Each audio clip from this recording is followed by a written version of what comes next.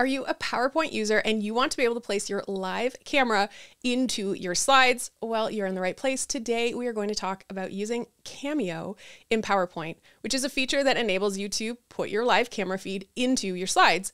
This is actually a really great option if you want to have more control over when your audience is paying attention to the slides and when they are paying attention to you as the speaker. Often when we screen share slides, they take up most of the screen real estate, and then they might have you in the side, this little tiny speaker window. Well, this enables you to have a little bit more balance and a little bit more control. Now, if you've never met me before, my name is Kat, and I help people to stand out in virtual meetings and presentations. And this feature is one of the things that will definitely help you stand out if most people are used to just looking at a big slide deck and having a really small speaker window. So let's dive in. We have PowerPoint set up. I set up a very generic company slideshow. This only has 7 slides, and you'll see a combination of a title slide. We've got some bullet points. We have a little image here, and then just some really simple slides with some statements on them. So we are going to turn this into a Cameo presentation. Now, because I'm going to bring in my camera, I'm going to hide my camera for now. So here we have our PowerPoint open. And yes, I am using this on a Mac. It might look a little different if you are on Windows. We are going to go to the Insert option and go all the way over to the far right where you will see Cameo. When you click Insert Cameo, it's going to pop this little camera here, and you'll see right now you don't see a camera feed. That's because the preview has been turned off. This is one option if you want to set up your slides without actually looking directly at your camera. You can set it all up, and then you can always add your camera later.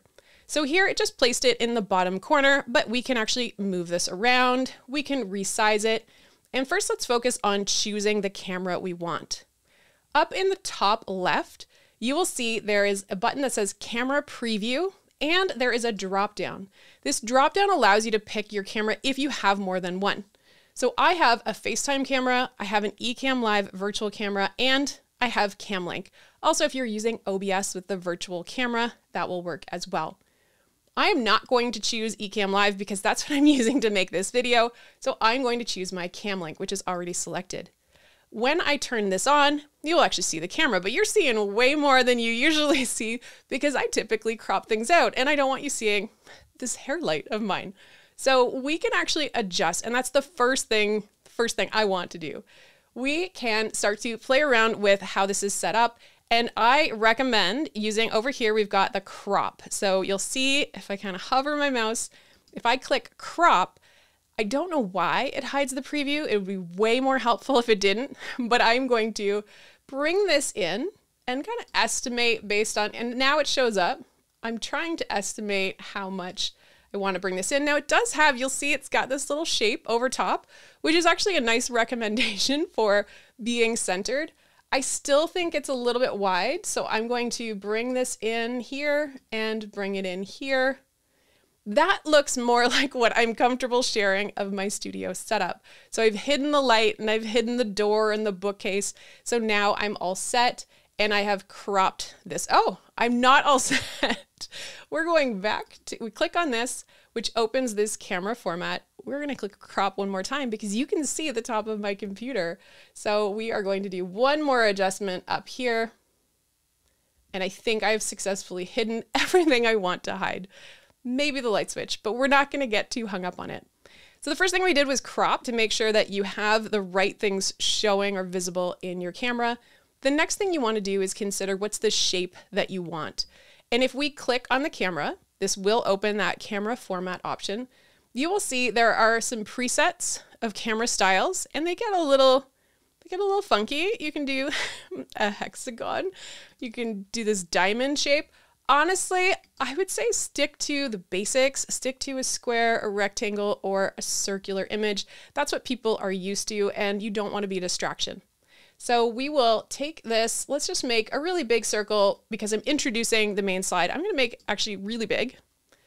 And just like objects in PowerPoint, you can play around with bringing it back and forward. So we are going to send this backwards twice.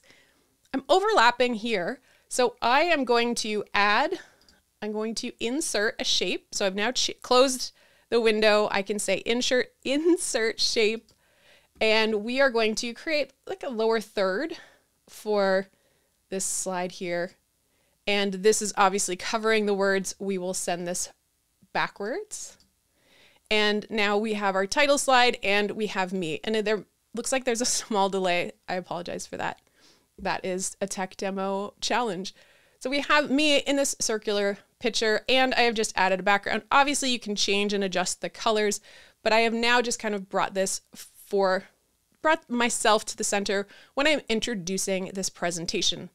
So once you've got that set up and how you like it, if you notice, if you go to another slide, maybe we want to add the camera here. If I say insert Cameo, it starts me off all over again. I would have to do the entire thing over, zoom, crop, pick the shape. So instead, let's delete that. What we can do is go to the primary slide. We will copy. So I'm going to say Command or Control C, and we'll go to the next slide. Now, when I paste it, obviously this is not where I want it on this slide. So I can start to bring this lower and resize it, and we can put this where we want. Now, I'm going to get into tips later, but I'll share with you why I don't actually love the idea of putting it over here. But for now, we are going to leave it over here. So this is what you've got when it comes to the camera. The other thing I want to show you is that when you are on this camera format up here at the top, you will actually, maybe you could tell the tip, but I'm going to go back to this slide for a moment. Up here, when we click on the camera and we've got camera format, you will also see there's a format pane. This allows you to have things like a border if you want to put a border, or you can have a solid line. I guess there already is one. We can choose the color.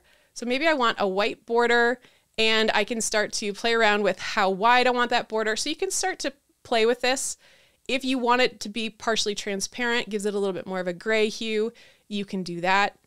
You can also see shadow presets. I would be careful with these.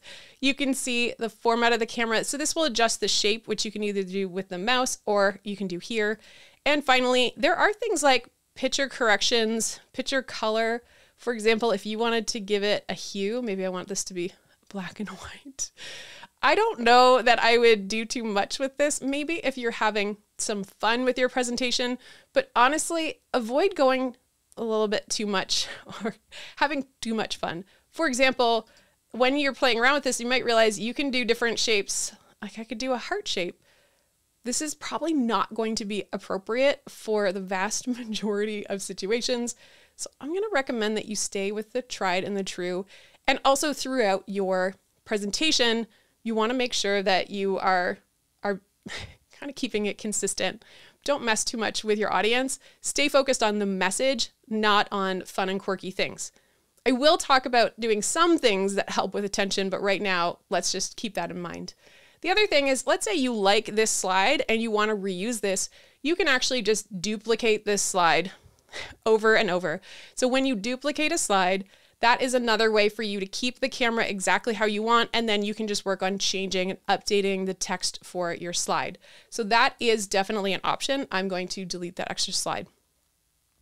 So let's go over some tips, shall we? Some helpful tips when you are making your Cameo presentation. And the first one is notice where you are looking. And this brings me back to this second slide. So when we were on this first slide, and when I look at my notes or the presentation, I am looking in a direction that makes sense. I don't like this because if I am looking over at the notes, I am now looking away from the bullet points. Please don't do that.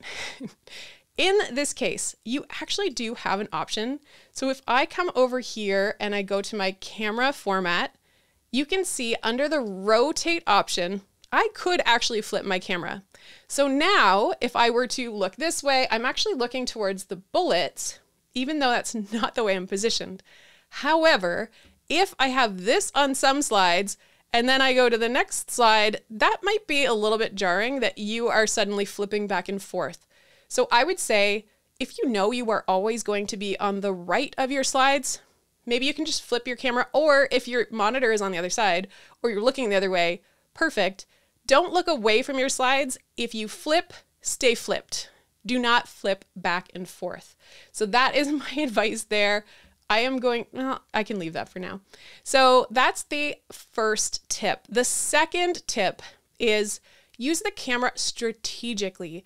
When I say this, I mean, think about how you want to use it. For example, on this slide, the title slide, I want to be front and center because I am going to introduce why we're having this presentation, why people should pay attention, and what we are going to cover.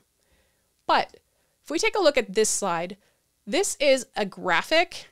It might not be the best visual in the world, but it's there as an example that if we are going over something where you actually want your audience to be paying attention to the graphic, I don't want to put my face on here.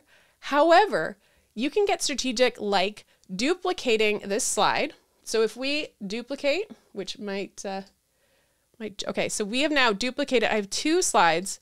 I am going to preface past performance. So I am going to talk about past performance before I show the graph. In this case, I want to be shown. So I am going to delete the graphic on this page. I'm going to do something similar to the title slide, which is bring this down. And we are going to duplicate here. So I'm going to copy, and then on this slide, paste. So we've got me here pasted. We are going to arrange and send back. And I will once again add a shape at the bottom. And you can obviously pick what you like when it comes to these. I'm going to just adjust that and we will send that backwards. So I might actually first, before I show the graph, want to show you and talk about past performance. So this is what I mean by strategic. First you talk about it, then you show it, and you don't want your face on here because you want people to focus on what matters, which in this case is the graphic. The third tip, this is where I do actually encourage you to occasionally add transitions. Don't go overboard, but you can have transitions that helps your audience to pay attention. We have short attention spans, so the more you can change things up or do something that's unexpected, then people will pay attention. And the one I want to show you is actually what's called, if we go to this transitions tab, it's called morph. And let's click on morph, which is actually going to change from this slide to this slide. So the one before to this one, it will do the morph for you. So if we play this presentation, so let's play, okay, we're gonna go to our slideshow and play from current slide. So I'm now in my slideshow mode, and when I go to the next slide, it has this transition. And so this I find visually interesting. It also is paired really nicely because I was talking about past performance. Let's go back. So in this slide, I guess it froze there for a moment. I was leading into past performance, what to pay attention to, and then when it was time to go to the next slide, it had a really nice transition that was very gradual and I think looks really nice. So these are the type of things that you can do in order to create some interest. So that is my introduction to the Cameo for PowerPoint. A couple of tips to keep in mind, and really, I think have fun, but not too much fun. Focus on the content, the presentation, what are the most important things to say, and when you do that, it will help you to stand out in your virtual meetings and presentations.